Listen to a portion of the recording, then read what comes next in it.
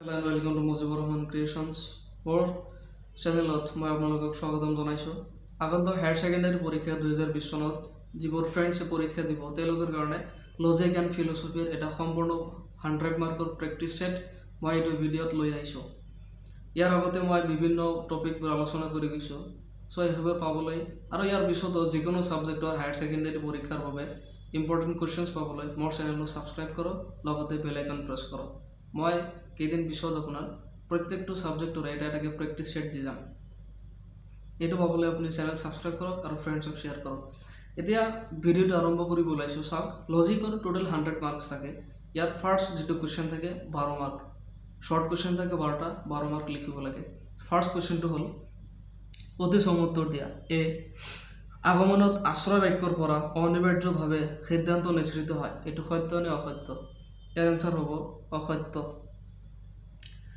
2 number সাদৃশ্য অনুমান হল বিশেষৰ পৰা সামান্যলৈ অবলিক বিশেষৰ পৰা বিশেষ লৈ অবলিক সামান্যৰ পৰা বিশেষ লৈ অবলিক সামান্যৰ পৰা সামান্যলৈ যোৱা এক পথ ইয়াৰ যদি বুজিব যাও আমি শুদ্ধতৰ বাছি উলিয়াব দিছে সাদৃশ্য অনুমান কি হয় হোৱাট ইজ আপোনাৰ এনালজি এটো কি হয় ইয়াৰ आंसर হ'ব সাদৃশ্য অনুমান হল বিশেষৰ পৰা বিশেষলৈ যোৱা এক পথ 3 নম্বৰ কোৱেশ্চনটো চাওক এটা ইংৰাজী বৰ্ষৰ প্ৰত্যেক মাহে 32 দিনতকৈ কম এটো এটা প্ৰকৃত আগমন নে তথাকথিত আগমন ইয়াৰ आंसरটো হ'ব আমাৰ এটো হল এটা তথাকথিত আগমন 4 নম্বৰ কোনটো সত্য অসত্য বাছিব দিছে 4 নম্বৰটো হল কাৰ্যকৰণ বিধি আগমনৰ বস্তুগত ভিত্তি এটো সত্য নে অসত্য কাৰ্যকৰণ বিধি এটো হল সত্য নেক্সট নিৰীক্ষণ আৰু কাৰ্যকৰণ বিধি আগমনৰ আকাৰগত ভিত্তি তাৰ পিছত নিৰীক্ষণ আৰু পৰীক্ষণ আগমনৰ আকাৰগত ভিত্তি প্ৰকৃতিৰ একৰূপতা বিধি আৰু কাৰ্যকৰণ বিধি আগমনৰ বস্তুগত ভিত্তি নহয় এটো দিছে কোনটো সত্য হয় ইয়াৰ পৰা বাছি উলিয়াব দিছে ইয়াৰ आंसरটো হৈ যাব আপোনাৰ প্ৰকৃতিৰ একৰূপতা বিধি আৰু কাৰ্যকৰণ বিধি আগমনৰ বস্তুগত ভিত্তি নহয় এটো হল আমাৰ মেইন आंसर 5 নম্বৰ কোৱেশ্চনটো চাওক নিৰীক্ষণ ঘটনাৰ আবিষ্কাৰ আৰু পৰীক্ষণ ঘটনাৰ সৃষ্টি কোনে কৈছিল এই কথাটো কোনে কৈছিল যে নিৰীক্ষণ হল ঘটনাৰ আবিষ্কাৰ আৰু পৰীক্ষণ ঘটনাৰ সৃষ্টি কথাটো কোনে কৈছিল ইয়াৰ आंसर হ'ব নিৰীক্ষণ ঘটনাৰ আবিষ্কাৰ আৰু পৰীক্ষণ ঘটনাৰ সৃষ্টি এই কথাষাৰ বেইনে কৈছিল বেইন BEIN বেইন 6 নম্বৰ কোৱেশ্চন চাওক শৰ্ট কোৱেশ্চন বিদ্যুৎ এবিধ জুলীয়া বস্তু এটো কোন প্ৰকাৰৰ প্ৰকল্পৰ উদাহৰণ বিদ্যুৎ এক জুলীয়া বস্তু এটো কোন প্ৰকাৰৰ প্ৰকল্পৰ উদাহৰণ ইয়াৰ आंसरটো হ'ব বিদ্যুৎ এক জুলীয়া বস্তু এটো হল এটা কাৰ্যকৰী প্ৰকল্পৰ উদাহৰণ ইয়াৰ आंसरটো হ'ব কাৰ্যকৰী প্ৰকল্পৰ ভাগ আছে এটো কাৰ্যকৰী প্ৰকল্পৰ ভাগত যাই পৰিব নেক্সট কোৱেশ্চনটো চাও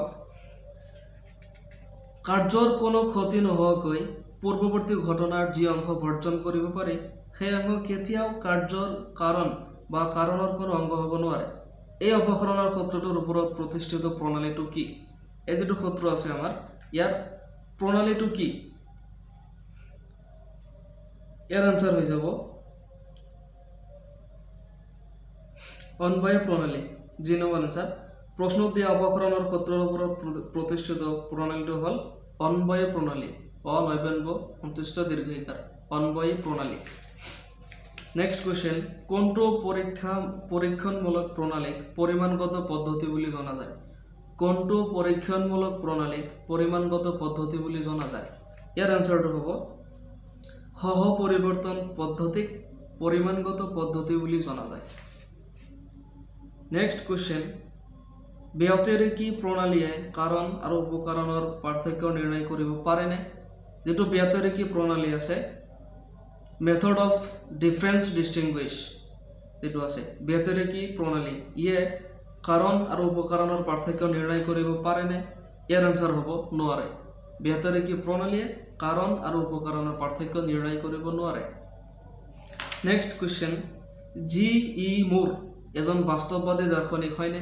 GE মুৰ যিজন আছে তেওঁ এজন বাস্তৱবাদী দাৰ্শনিক হয় নে নহয় সুধিছে হয় ইয়াৰ आंसर হ'ব GE মুৰ এজন বাস্তৱবাদী দাৰ্শনিক হয় নেক্সট কোৱেশ্চনটো চাওক দিছে অনৈতিক ক্ৰিয়াসমূহ নৈতিক বিচাৰৰ বিষয়বস্তু হিচাপে গ্ৰহণ কৰা হয় নে অনৈতিক ক্ৰিয়াসমূহ নৈতিক বিচাৰৰ বিষয়বস্তু হিচাপে গ্ৰহণ কৰা হয় নে ইয়াৰ आंसर হ'ব নহয় অনৈতিক যিবোৰ বিষয় আছে ইয়াক ক্ৰিয়াসমূহক নৈতিক বিচাৰৰ বিষয়বস্তু গ্ৰহণ কৰা নহয় ইয়াৰ আনসাৰ হ'ব নহয় নেক্সট কোৱেশ্চনটো চাওক মই ভাবো গতিকে মই আছো কগেটছ এৰগোজাম কোনে কৈছিল এটো কগেটছ এৰগোজাম এই কথাটো কোনে কৈছিল আই থিংক देयरफॉर আই এম এটো কোনে কৈছিল ইয়াৰ আনসাৰটো হ'ব এই কথাকাৰ কৈছিল ডেকাৰ্ট নামৰ এজন দাৰ্শনিকে কথাকাৰ কৈছিল কি কৈছিল আই থিংক देयरफॉर আই এম মই ভাবো সেই কাৰণে মই আছো এই কথাকাৰ কৈছিল ডেকাৰ্ট এটো ডেকাৰ্টৰ উক্তি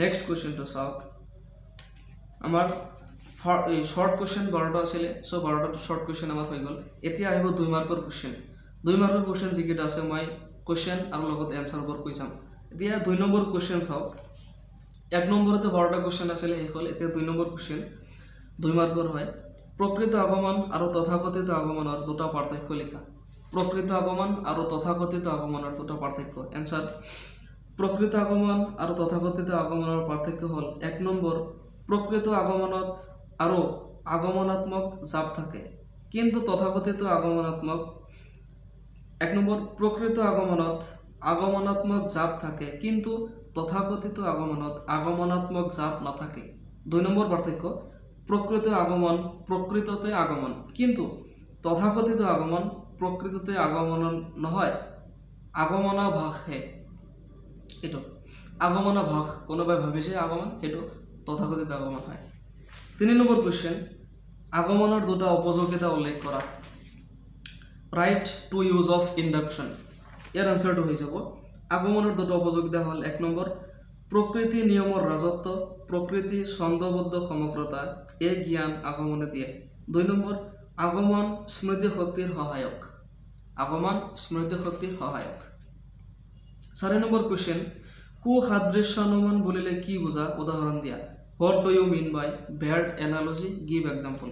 2 mark 1+1 ইয়াৰ আনসাৰ হ'ব যি সাদৃশ্য অনুমানত দুটা বস্তুৰ থকা সাদৃশ্যবোৰ মৌলিক আৰু গুৰুত্বপূৰ্ণ গুণৰ সাদৃশ্য নহয় গৌণ বা আকস্মিক গুণৰহে সাদৃশ্য তাকে কু সাদৃশ্যমান বলে যেনে মানৱ আৰু উদ্ভিদ উভয়ৰে বৃদ্ধি আৰু বিকাশ আছে মানুহৰ বুদ্ধি আছে গতিকে উদ্ভিদৰো বুদ্ধি আছে এটো সব কু সাদৃশ্য অনুমান bird analogy এটা মই যিবোৰ কোশ্চেন আনসাৰ কৈ আছো যদি আপোনাৰ বেছি স্পিডত হয় ভিডিওটো ডাউনলোড কৰক বা আপুনি কমেন্ট কৰি দিব ইয়াৰ নেক্সট ভিডিওত মই অলপ স্লো কৰি যাম মানে কোশ্চেন বহুত আছে সো ইমান লাহে ক'ব নোৱাৰি নেক্সট কোশ্চেনটো চাওক 5 নম্বৰ কোশ্চেন আমাৰ প্ৰকৃতিৰ একৰূপতা বিধিৰ ভিন্ন ৰূপ দুটা কি কি What are the forms of uniformity of nature answer হ'ব প্ৰকৃতিৰ একৰূপতা বিধিৰ ভিন্ন ৰূপ দুটা হল সহ অৱস্থানৰ একৰূপতা আৰু অনুক্ৰমিতাৰ একৰূপতা সহ অৱস্থানৰ একৰূপতা আৰু অনুক্ৰমিতাৰ একৰূপতা সহ অৱস্থানৰ একৰূপতাত দুটা ঘটনা একেলগে প্ৰত্যক্ষ কৰা হয় যেনে গাখীৰ বগা হিল কঠিন আৰু অনুক্ৰমিতাৰ একৰূপতাত দুটা ঘটনা একেলগে আগা বিছাগৈ ঘটে যেনে শীতকালৰ পিছত বসন্তকাল আহে হৈ গল 6 নম্বৰ কোশ্চেন নানা কাৰণবাদ আৰু কাৰণ সংযোজনৰ পাৰ্থক্য লিখা Distinguish between the doctrine of plurality of causes and conjunction of causes ইয়াৰ আনসাৰটো হ'ব নানা কাৰণবাদ আৰু কাৰণ সমন্বয়ৰ পাৰ্থক্য হল 1 নম্বৰ নানা কাৰণবাদ মতে কাৰ্যৰ অন্তৰ্গত কাৰণবোৰে পৃথকে পৃথকে কাৰ্য সম্পাদন কৰিব পাৰে কিন্তু কাৰণ সমন্বয় মতে কাৰ্য অন্তৰ্গত কাৰণবোৰে পৃথকে পৃথকে কাৰ্য সম্পাদন কৰিব নোৱাৰে 2 নম্বৰ পাৰ্থক্য নানা কাৰণবাদ কাৰণ সম্পৰ্কীয় এক ভ্ৰান্ত ধাৰণা ই বৈজ্ঞানিক দৃষ্টিকোণৰ পৰা সমৰ্থিত নহয় আনহাতে কাৰণ সমন্বয় বিজ্ঞানসন্মতভাৱে গ্ৰহণযোগ্য নেক্সট যেটো কোশ্চেন হয় আমাৰ 7 নম্বৰ কোশ্চেন 7 কোশ্চেন নম্বৰ 7 তথ্যৰ্ধ প্ৰকল্প বলিলে কি বুজা তথ্যৰ্ধ প্ৰকল্প What do you mean by ad hoc hypothesis তথ্যৰ্ধ প্ৰকল্প 2 মাৰ্ক আছে এনসাৰ হ'ব কেতিয়াবা কোনো এক মতবাদ সুপ্ৰতিষ্ঠিত হলেও এটা বিশেষ ঘটনা বা ঘটনা শ্ৰেণী সেই মতবাদৰ জৰিয়তে ব্যাখ্যা কৰিব নোৱাৰে তেনে ক্ষেত্ৰত এক বিশেষ প্ৰকল্প গঠন কৰি সেই ব্যতিক্ৰম ঘটনা বা ঘটনা শ্ৰেণীক ব্যাখ্যা কৰাৰ চেষ্টা কৰা হয় এনে প্ৰকল্পক তথ্যৰ্ধ প্ৰকল্প বোলে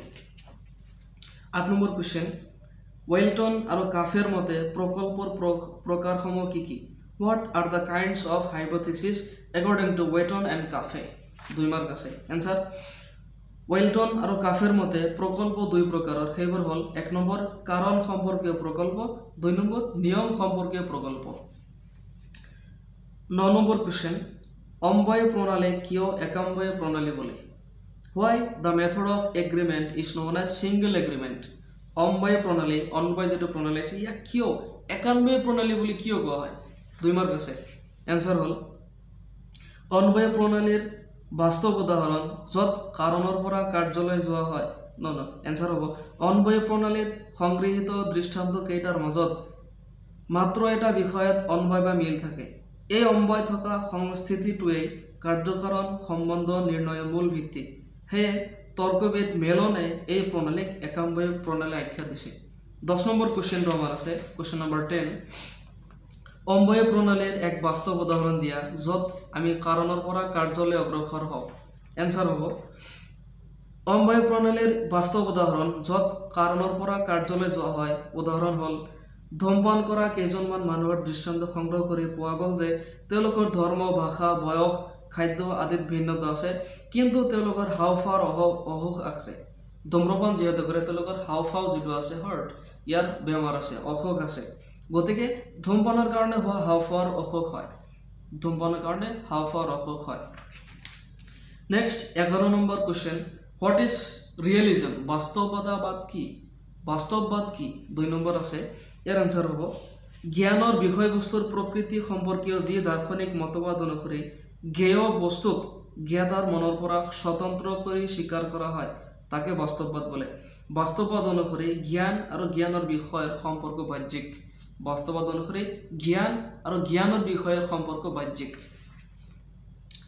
12 নম্বৰ কোশ্চেন নীতিশাস্ত্ৰ কিয় আদৰ্শনিষ্ঠ বিজ্ঞান নীতিশাস্ত্ৰ কিয় আদৰ্শনিষ্ঠ বিজ্ঞান आंसर নীতিশাস্ত্ৰই পৰম কল্যাণ বা পৰম শ্ৰেয়ক আদৰ্শৰ মাপকাঠি হিচাপে লৈ মানুহৰ আচৰণ আৰু ঐচ্ছিক ক্ৰিয়াৰ নৈতিক মূল্য বিচাৰ কৰে আৰু এই সম্পৰ্কে সুসংগত সুনিশ্চিত যথাৰ্থ আৰু যুক্তিনিষ্ঠ জ্ঞান দিয়ে হে নীতিশাস্ত্ৰ আদৰ্শনিষ্ঠ বিজ্ঞান 13 নম্বৰ কোশ্চেন মেটে টেগৰ্ডে ধৰ্মৰ সংজ্ঞা কি দৰে দিছে মেটে টেগৰ্ড এজন মানুহৰ নাম আছিল তেওঁ ধৰ্মৰ সংজ্ঞা কি দৰে দিছে এই সংজ্ঞাটিৰ এটি ত্ৰুটি লিখা आंसर মেক টেগৰ্ডৰ মতে ধৰ্ম হল এক প্ৰকাৰৰ আবেগ যিটো বিশ্বাস কৰে যে মানুহ আৰু জগতৰ মাজত এক সামঞ্জস্য আছে মেক টেগৰ্ডৰ মতে ধৰ্ম হল এক প্ৰকাৰৰ আবেগ যিটো বিশ্বাস কৰে যে মানুহ আৰু জগতৰ মাজত এক সামঞ্জস্য আছে এই সংজ্ঞাটিৰ এটি ত্ৰুটি হল যে ই ধৰ্মৰ কেৱল ক্ৰিয়ামূলক দিশটোৱে প্ৰকাশ কৰে এই সংজ্ঞাটোৰ এটা ত্ৰুটি হল ই কেৱল ধৰ্মৰ ক্ৰিয়ামূলক দিশটোৱে প্ৰকাশ কৰে 14 নম্বৰ কোশ্চেন বৈজ্ঞানিক আৰু অবৈজ্ঞানিক আগমনৰ চাৰিটা সাদৃশ্য লিখা বৈজ্ঞানিক আৰু অবৈজ্ঞানিক যেটো আমাৰ আগমন আছে ইয়াৰ চাৰিটা মিল সাদৃশ্য লিখিব দিছে state for সিমিলাৰিটিজ between scientific and unscientific induction ইয়াৰ আনসাৰটো হ'ব এটো 4 মাৰ্কৰ কোশ্চেন হয় 4 মাৰ্কৰ আৰম্ভ হ'ল আমাৰ 2 মাৰ্কৰ কেটা শেষ হ'ল 1 মাৰ্ক আৰু 2 মাৰ্কৰ খিনি শেষ এতিয়া 4 মাৰ্কৰ কোশ্চেন আৰম্ভ হ'ল ইয়াৰ আনসাৰ হ'ব বৈজ্ঞানিক আৰু অবৈজ্ঞানিক আগমনৰ সাদৃশ্য হ'ল 1 নম্বৰ বৈজ্ঞানিক আৰু অবৈজ্ঞানিক দুই প্ৰকাৰৰ আগমনতে সিদ্ধান্ত স্বৰূপে যথাৰ্থ সামান্য বচন প্ৰতিষ্ঠা হয় 2 নম্বৰ উভয় আগমনে পৰ্যবেক্ষণৰ ওপৰত নিৰ্ভৰশীল 3 নম্বৰ উভয়তে আগমনাত্মক জাপ আছে হেয়ে উভয়ে প্ৰকৃত আগমন 4 নম্বৰ উভয় অনুমানাই অনুমিতি স্বভাৱৰ প্ৰত্যক্ষ সিদ্ধ নহয় ইয়াৰ নাইবা দিছে অৰ 14 নম্বৰতে অৰ দিছে অবৈজ্ঞানিক আগমন কাক বলে ইয়াৰ দুটা বৈশিষ্ট্য লিখা what is unscientific induction state to characteristics of it অবৈজ্ঞানিক আগমন आंसर যি আগমনত কোনো বস্তু বা ঘটনাৰ বিশেষ দৃষ্টান্ত পৰ্যবেক্ষণ কৰি কাৰ্যকৰণ সম্বন্ধ প্ৰতিষ্ঠাৰ চেষ্টা নকৰাকৈ কেৱল সেই পৰ্যবেক্ষণৰ দ্বাৰা অবাধিত অভিজ্ঞতা বা অভিজ্ঞতাৰ একৰূপতাৰ ওপৰত ভিত্তি কৰি এটা যথাৰ্থ সামান্য বচন প্ৰতিষ্ঠা কৰা হয় তাকে অবৈজ্ঞানিক আগমন বুলি কোৱা হয় ইয়াৰ উদাহৰণ হ'ল ৰঙা জবা হয় গন্ধহীন মদাৰ ফুল হয় গন্ধহীন সকলো ফুল হয় গন্ধহীন ইয়াতে কৈছে সব ভালকে ৰঙা জবা গন্ধহীন হয় সকলো ফুল গন্ধহীন কেনেকৈ হ'ব? ৰঙা জবা গন্ধহীন, মদাৰ ফুল গন্ধহীন, কিন্তু সকলো ফুল গন্ধহীন নহ'বও পাৰে, কিন্তু অবৈজ্ঞানিক আগমন। ইয়াৰ দুটা বৈশিষ্ট্য হ'ল, 1 নম্বৰ, অবৈজ্ঞানিক আগমনে সিদ্ধান্ত স্বৰূপে এটা যথাৰ্থ সামান্য বচন প্ৰতিষ্ঠা কৰে। 2 নম্বৰ, অবৈজ্ঞানিক আগমনে বিশেষ বিশেষ দৃষ্টান্ত পৰ্যবেক্ষণ কৰি সিদ্ধান্ত প্ৰতিষ্ঠা কৰে। কোৱেশ্চন নম্বৰ 15, 15 নম্বৰ কোৱেশ্চন চাওক। কাৰণ সমন্বয় আৰু কাৰ্য সংমিশ্ৰণ কি? What conjunction of causes and ইণ্টাৰমিক্সাৰ of effects? Answer হ'ব, একাধিক কাৰণ সংযোজিত হৈ একেলগে ক্ৰিয়া কৰি কোনো এক জটিল কাৰ্য সম্পাদন কৰিলে কাৰণবোৰক কাৰণ সমন্বয় বা কাৰণ সংযোজন বোলে। যেনে এখন ফুটবল খেলত জয়ী হ'বলৈ আটাইকেইজন খেলুৱৈৰ সন্মিলিত প্ৰচেষ্টাৰ দৰকাৰ। ইয়াত সন্মিলিত প্ৰচেষ্টা কাৰণ সমন্বয়। আৰু সংযোজিত কাৰণৰ দ্বাৰা উৎপাদিত বিভিন্ন কাৰ্যৰ মিশ্ৰণক কাৰ্য সংমিশ্ৰণ বোলে। যেনে এটা কোঠাত একেলগে 3 চাকিৰ পৰা পোৱা পোহৰ কাৰ্য সংমিশ্ৰণ। এটা কোঠাত আপুনি বহি আছে, 3টা চাকি একেলগে জ্বলাই দিছে আৰু ইয়াৰ পৰা যিটো পোহৰ হ'ব সেইটো কাৰ্য সংমিশ্ৰণ হয়। 16 নম্বৰ কোৱেশ্চন, উপকাৰণ কি? মিল আৰু কাৰ্ভেট ৰিডৰ মতে ইয়াৰ প্ৰকাৰসমূহ লিখা। উপকাৰণ কি? What is condition? উপকাৰণ। মিল আৰু কাৰ্থেব ৰিড এই দুজনে দিয়া সংজ্ঞাবোৰ কি আছিল? এনচাৰ, কাৰণৰ অপৰিহাৰ্য অংশক উপকাৰণ বোলে। কাৰণৰ অপৰিহাৰ্য অংশক উপকাৰণ বোলে। কাৰ্য উৎপাদনৰ বাবে কাৰণত অন্তৰ্ভুক্ত হৈ থকা সকলোবোৰ ঘটনাই একোটা উপকাৰণ। উপকাৰণ 2 প্ৰকাৰৰ, অনুকূল বা সদৰ্থক উপকাৰণ আৰু প্ৰতিকূল বা নঅৰ্থক উপকাৰণ। যি উপকাৰৰ সহায়ত কাৰ্যটো ঘটে তাক অনুকূল উপকাৰণ বোলে। এনে উপকাৰণৰ কাৰ্যক ব্যাঘাত নজন্মোৱাকৈ বৰ্জন কৰিব নোৱাৰে। যি উপকৰণৰ সহায় অবিহনে অৰ্থাৎ অনুপস্থিতিত কাৰ্যটো ঘটে তাক প্ৰতিকূল উপকৰণ বোলে।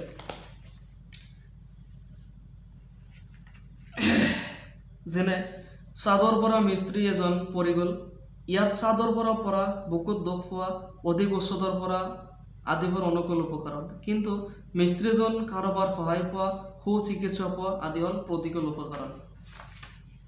ইয়াতে নাইবা দিছে আপোনাৰ, চাওক। বেইনৰ মতে উপকৰণৰ প্ৰকাৰবোৰ কি কি? বেইন, what are the kinds of condition according to Ben? BEIN, বেইন, বদ একাৰে বে হস্ৰই মূৰ্ধন্য ন, বেইন। তেওঁৰ মতে উপকৰণবোৰ সেই ভাগবোৰ কি কি আছিলে? এনচাৰ, তৰ্কবিদ বেইনে শক্তিৰ অবিনশ্বৰতা নীতিক ভিত্তি কৰি কাৰণ 2টা উপাদানত ভগাইছে, প্ৰযোজক আৰু সংস্থা। যি শক্তিয়ে কৰ্ম সঞ্চাৰ কৰে বা ক্ৰিয়াক উদ্দীপিত কৰে তাক প্ৰযোজক বোলে। আকৌ পাৰিপাৰ্শ্বিক ঘটনাৰ যি সমাৱেশত প্ৰযোজকে কাৰ্য উৎপাদন কৰিব পাৰে সেই ঘটনা সমাৱেশক সংস্থা বোলে। উদাহৰণস্বৰূপে, জ্বলি থকা দিয়াচলাইৰ কাঠি এডাল শুকান খেৰ এডমত লগাই দিলে জুই জ্বলে। ইয়াত জ্বলি থকা কাঠিডাল প্ৰযোজক আৰু শুকান খেৰৰ দমটো সংস্থা। জুই উৎপাদনৰ বাবে দুয়োটাই অপৰিহাৰ্য। নেক্সট কুৱেশ্যন, 17 নম্বৰ কুৱেশ্যন, প্ৰকল্পৰ স্তৰসমূহ কি কি? What are the stages of hypothesis? চাওক, ইয়াৰ এনচাৰটো হ'ব, প্ৰকল্পৰ গঠনৰ স্তৰসমূহ হ'ল, 1 নম্বৰ, প্ৰকল্পৰ প্ৰথম স্তৰ হ'ল প্ৰাকৃতিক ঘটনাৱলী নিৰীক্ষণ। নিৰীক্ষণৰ জৰিয়তে ব্যাখ্যা কৰিবলগীয়া বিষয়ৰ পৰিচয় ঘটে। এই পৰিচয়ৰ ফলত ঘটনাসমূহ সম্পৰ্কে মনত প্ৰশ্ন জাগে আৰু ইয়াক ব্যাখ্যা কৰাৰ প্ৰয়োজনীয়তা উপলব্ধি হয়। 2 নম্বৰ, প্ৰকল্পৰ দ্বিতীয় স্তৰ হ'ল প্ৰকল্প গঠন। নিৰীক্ষণৰ ওপৰত নিৰ্ভৰ কৰি ঘটনাৰ ব্যাখ্যাৰ এক আনুমানিক ধাৰণা কৰা হয়। ঘটনাৰ সম্ভাৱ্য কাৰণ সম্পৰ্কে মনত ধাৰণা গঠন কৰা হয়। 3 নম্বৰ, সিদ্ধান্ত নিঃসৰণ প্ৰকল্প গঠনৰ তৃতীয় স্তৰ। ইয়াত সম্ভাৱ্য কাৰণৰ পৰা কিছুমান সিদ্ধান্ত নিগণাত্মক পদ্ধতিৰে নিঃসৰণ কৰা হয়। 4 নম্বৰ, প্ৰমাণীকৰণ হ'ল প্ৰকল্প গঠনত চতুৰ্থ আৰু অন্তিম স্তৰ। ইয়াত সম্ভাৱ্য কাৰণৰ পৰা নিশ্চিত কৰা সিদ্ধান্তৰ বাস্তৱ তথ্য ঘটনাৰ লগত মিল থাকে নে নাই ৰিজাই চোৱা হয়। বাস্তৱৰ সৈতে মিল থাকিলে প্ৰকল্পটো সত্য হ'ব আৰু মিল নাথাকিলে প্ৰকল্পটো অসত্য বুলি বৰ্জন কৰা হয়। নেক্সট কুৱেশ্যন, প্ৰকল্পৰ 4টা বৈশিষ্ট্য লিখা। এনচাৰ হ'ব, প্ৰকল্পৰ 4টা বৈশিষ্ট্য। 1 নম্বৰ, প্ৰকল্প এক সাময়িক ধাৰণা। এনে ধাৰণা নিৰ্দিষ্ট সময়তে লোৱা হয়। 2 নম্বৰ, প্ৰকল্প প্ৰাৰম্ভিক ধাৰণা, 3 নম্বৰ প্ৰকল্প আনুমানিক ধাৰণা, 4 নম্বৰ প্ৰকল্প সকলো প্ৰকল্পই সম্ভাৱনামূলক। উপযুক্ত প্রমাণের অভাবত বহু সময়ত সম্ভাব্যতাতে সন্তুষ্ট থাকিবলগীয়া হয়। এটা সম্ভাব্য হয়, অনুমান করা হয় প্রকল্প এটা। ইয়ার আছে এটা অপসারণের সূত্রসমূহ কি কি? What are the methods of elimination? অপসারণ যেটা আছে অপসারণের সূত্ৰবোৰ কি কি আছে? 4 মাৰ্ক আছে ইয়াতে এনসাৰ। অপসাৰণেৰ সূত্ৰসমূহ হল 1 নম্বৰ, ইয়াৰ 4টা সূত্ৰ আছে। 1 নম্বৰ কাৰ্যৰ ক্ষতি নকৰাকৈ পূৰ্ববৰ্তী ঘটনাৰ যি অংশ বৰ্জন কৰিব পাৰি সেই অংশ কেতিয়াও কাৰ্যকৰণ বা কাৰণৰ অপৰিহাৰ্য অংশ হ'ব নোৱাৰে। যেনে সুৰাপানে কৰ্কট ৰোগৰ কাৰণ বুলি ধাৰণা কৰি যদি দেখা যায় যে সুৰাপান নকৰা মানুহৰ কৰ্কট ৰোগ হৈছে, তেন্তে সুৰাপান কৰ্কট ৰোগৰ কাৰণ নহয়। 2 নম্বৰ কাৰ্যৰ ক্ষতি নকৰাকৈ পূৰ্ববৰ্তী ঘটনাৰ যি অংশ বৰ্জন কৰিব নোৱাৰে সেই অংশ কাৰ্যৰ কাৰণ বা কাৰণৰ অংশ হ'বই লাগিব। যেনে দুদিন কুইনাইন ব্যৱহাৰ কৰাত মেলেৰিয়া ৰোগৰ উপশম হ'লে কুইনাইন খোৱাই মেলেৰিয়াৰ পৰা আৰোগ্য হোৱাৰ কাৰণ। 3 নম্বৰ এটা পূৰ্ববৰ্তী ঘটনাৰ পৰিমাণগত হ্ৰাস বৃদ্ধিৰ লগে লগে পৰৱৰ্তী ঘটনাৰ পৰিমাণগত হ্ৰাস বৃদ্ধি হ'লে ঘটনা দুটা কাৰ্যকাৰণ সম্বন্ধেৰে জড়িত হ'ব। যেনে জনসংখ্যা বৃদ্ধিৰ লগে লগে দেশত স্বেচ্ছাচাৰী শাসন লোপ পালে জনসংখ্যা বৃদ্ধিয়ে স্বেচ্ছাচাৰী শাসন লোপ পোৱাৰ কাৰণ। 4 নম্বৰ তৰ্কবিদ জোসেফে অপসাৰণৰ 74টা সূত্ৰ আগবঢ়ায়। এই সূত্ৰটো হ'ল যি এটা ঘটনাৰ কাৰণ বুলি জ্ঞাত সি আন এটা ঘটনাৰ কাৰণ হ'ব নোৱাৰে। আমাৰ 19 নম্বৰ কোশ্চেনটো হ'ল মুখ্য গুণ আৰু গৌণ গুণৰ পাৰ্থক্য লিখা। মুখ্য গুণ আৰু গৌণ গুণৰ পাৰ্থক্য লিখা। এনসাৰটো হ'ল মুখ্য গুণ আৰু গৌণ গুণৰ পাৰ্থক্য হ'ল এইটো 4 মাৰ্কৰ হয় এনসাৰ। 1 নম্বৰ মুখ্য গুণসমূহ বস্তুৰ মৌলিক বস্তুগত অনিবাৰ্য গুণ, কিন্তু গৌণ গুণসমূহ মৌলিক আৰু বস্তুগত নহয়, মনোযোগতহে। 2 নম্বৰ মুখ্য গুণৰ অভিজ্ঞতা সাৰ্বজনীন আৰু অপৰিৱৰ্তনীয়, কিন্তু গৌণ গুণসমূহ পৰিস্থিতি আৰু ব্যক্তিভেদে পৰিৱৰ্তনশীল। 3 নম্বৰ মুখ্য গুণৰ সৈতে বস্তুৰ সম্পৰ্ক সাদৃশ্যমূলক, কিন্তু গৌণ গুণৰ সৈতে বস্তুৰ সম্পৰ্ক বিৰোধাভাসী। 4 নম্বৰ মুখ্য গুণে জ্ঞাতাৰ মনৰ ধাৰণা যথাযথভাৱে প্ৰতিফলিত কৰে, আনহাতে গৌণ গুণে জ্ঞাতাৰ মনৰ ধাৰণা ভিন্নভাৱে প্ৰতিফলিত কৰে। নেক্সট কোশ্চেন আমাৰ ভাববাদ আৰু বাস্তৱবাদৰ পাৰ্থক্য লিখা। এনসাৰ ভাববাদ আৰু বাস্তৱবাদৰ পাৰ্থক্য হ'ল 1 নম্বৰ বাস্তৱবাদে বস্তু জগতৰ মন নিৰপেক্ষ স্বতন্ত্ৰ অস্তিত্বত বিশ্বাস কৰে, আনহাতে ভাববাদে বস্তু জগতৰ মন নিৰপেক্ষ স্বতন্ত্ৰ অস্তিত্বত বিশ্বাস নকৰে। 2 নম্বৰ বাস্তৱবাদে জ্ঞাতাতকৈ জ্ঞানৰ বিষয়ক প্ৰাধান্য দিয়ে, আনহাতে ভাববাদে জ্ঞানতকৈ জ্ঞাতাক প্ৰাধান্য দিয়ে। 3 নম্বৰ বাস্তৱবাদ মতে জ্ঞান আৰু জ্ঞেয়ৰ সম্পৰ্ক বাহ্যিক, আনহাতে ভাববাদ মতে জ্ঞান আৰু জ্ঞেয়ৰ সম্পৰ্ক আভ্যন্তৰীণ। 4 নম্বৰ বাস্তৱবাদে ইন্দ্ৰিয় অভিজ্ঞতাৰ ব্যাখ্যাত অগ্ৰাধিকাৰ দিয়ে, আনহাতে ভাববাদে চেতনাৰ ব্যাখ্যাত প্ৰাধান্য দিয়ে। নেক্সট কোশ্চেন আমাৰ আছে 21 নম্বৰ বাৰ্কলিয়ে বস্তুৰ বহিস্থিততা সম্পৰ্কে কি কৈছে? বাৰ্কলিয়ে বস্তুৰ বহিস্থিততা সম্পৰ্কে কি কৈছে? ইয়াৰ আনসাৰটো হ'ল বস্তুৰ বহিস্থিততা সম্পৰ্কে বাৰ্কলেৰ প্ৰখ্যাত উক্তিটো হ'ল ইছে এষ্ট পাৰ্সিপি, অৰ্থাৎ প্ৰত্যক্ষতে বস্তু ইতিবিদ্যতে। এই ক্ষেত্ৰত বাৰ্কলিয়ে ব্যক্তিমন বা ব্যক্তি আত্মাৰ ওপৰত প্ৰাধান্য দিছে, কিন্তু বাৰ্কলিয়ে বাহ্য বস্তুৰ অস্তিত্ব জ্ঞাতাৰ মন নিৰ্ভৰশীল বুলি কোৱাৰ কাৰণে তেওঁৰ মতবাদ আত্মকেন্দ্ৰিক হ'ল। সেয়ে তেওঁ পৰম সত্তাৰ ধাৰণা সংযোজিত কৰিলে। বাৰ্কলেৰ মতে সকলো বস্তুৰ ধাৰণা অসীম মনৰ গৰাকী ঈশ্বৰৰ মনত স্থায়ীভাৱে স্থিতিশীল হৈ থাকে। আমাৰ 22 নম্বৰ কোশ্চেন 4 মাৰ্কৰ হয় উদ্দেশ্য কি? উদ্দেশ্য আৰু অভিপ্ৰায়ৰ পাৰ্থক্য লিখা। উদ্দেশ্য কি? উদ্দেশ্য আৰু অভিপ্ৰায়ৰ পাৰ্থক্য লিখা। এনসাৰ অভাৱ দূৰ কৰিব পৰা বস্তুৰ চিন্তা বা ধাৰণাই উদ্দেশ্য। উদ্দেশ্য এক শক্তি যিয়ে কৰ্মত প্ৰবৃত্ত কৰায়।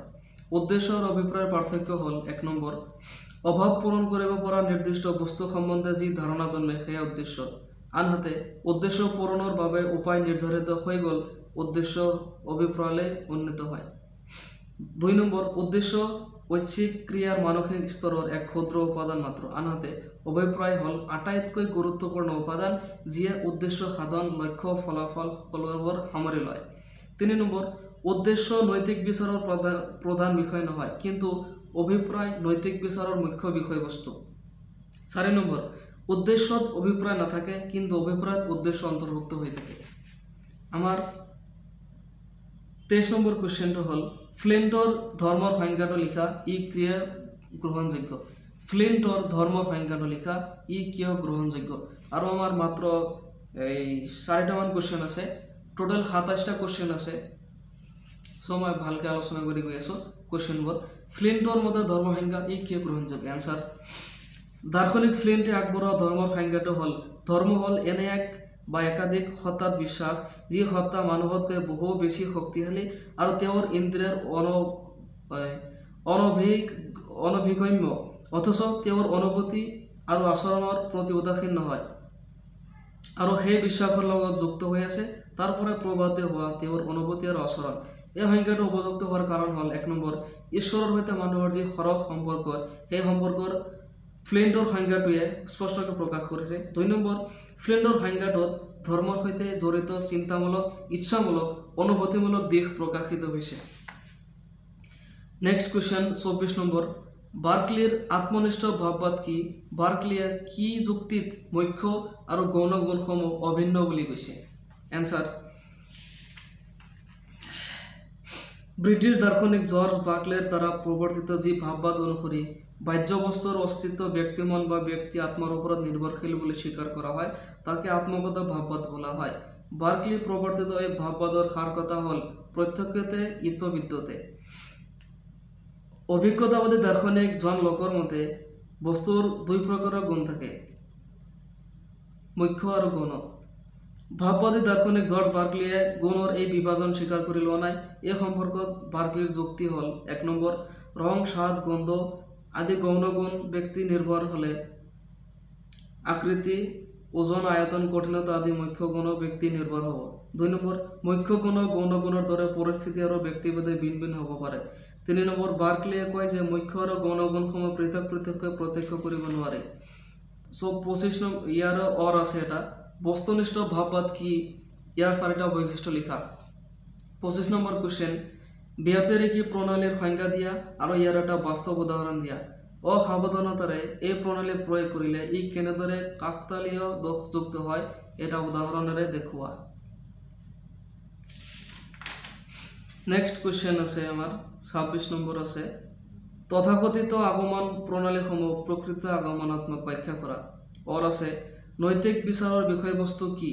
6 মাৰ্ক আছে ইয়াতে নাইবা দিয়া আছে এটা সাদৃশ্য অনুমান আৰু অবৈজ্ঞানিক আগমনৰ 3টা সাদৃশ্য আৰু 3টা বৈসাদৃশ্য উল্লেখ কৰা। আৰু লাষ্ট কুৱেশ্যন 27 নম্বৰ কুৱেশ্যনটো আছে ধৰ্ম আৰু নীতি পৰস্পৰ নিৰ্ভৰশীল ব্যাখ্যা কৰা। চ' বন্ধুসকল মই আপোনাক পুৰোপুৰি এনচাৰটো দিব পৰা নাই লাষ্ট কুৱেশ্যনবোৰৰ এনচাৰবোৰ। যদি আপোনাক লাগে মোক আপুনি কণ্টেক্ট কৰিব, মই আপোনাক হোৱাটছআপ যোগে দি দিম। মোৰ নম্বৰ 9383295885। মই মুজিবুৰ ৰহমান। আজিৰ ভিডিঅ'ত পুৰোপুৰি 100 মাৰ্কৰ আলোচনা কৰিলোঁ লজিক এণ্ড ফিলচফিৰ। চ' যদি ভিডিঅ'টো ভাল লাগি থাকে আপুনি লাইক কৰক, শ্বেয়াৰ কৰক, আৰু ইয়াৰ পিছতো মই ভালকৈ আপোনাৰ প্ৰেক্টিছ ৰিপৰ্ট দি যাম। মই নিজে হায়াৰ ছেকেণ্ডেৰীত 91% পাইছোঁ। চ' মোৰ এটা অনুমান আছে কি কুৱেশ্যন আহিব পাৰে। চ' মোক আপুনি ফ'ল' কৰিব পাৰে, যি আপোনাৰ ইম্পৰ্টেণ্ট কুৱেশ্যন যদি লাগে ফ'ল' কৰিব পাৰে। মই আপোনাক গোটেইখিনি কুৱেশ্যন দি যাম। চ' থেংকছ ফৰ ৱাচিং দ্য ভিডিঅ'। আজিৰ ভিডিঅ'টো চোৱাৰ বাবে ধন্যবাদ। ইয়াৰ পিছতো মই ভিডিঅ'বোৰ দি যাম। চেনেল ছাবস্ক্ৰাইব কৰিব প্লিজ আৰু বন্ধুক শ্বেয়াৰ কৰিব। চ' আজিলৈকে এইখিনি হৈ গ'ল। চ' গুড নাইট।